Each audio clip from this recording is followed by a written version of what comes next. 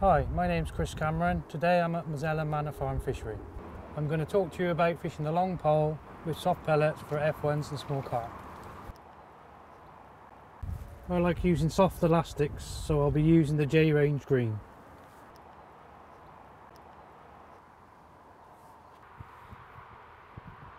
A very important part of the rig is the bat shot. This is situated about a bristle length above the float. The float is a J1 J-Range 4B16.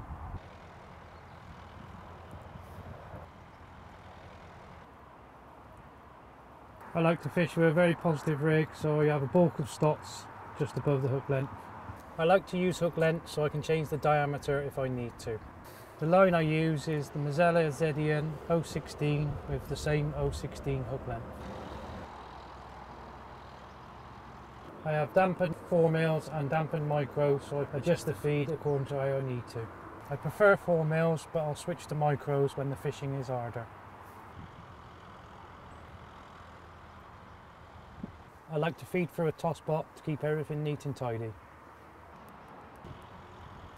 I like to use the GR8 soft hooker pellets.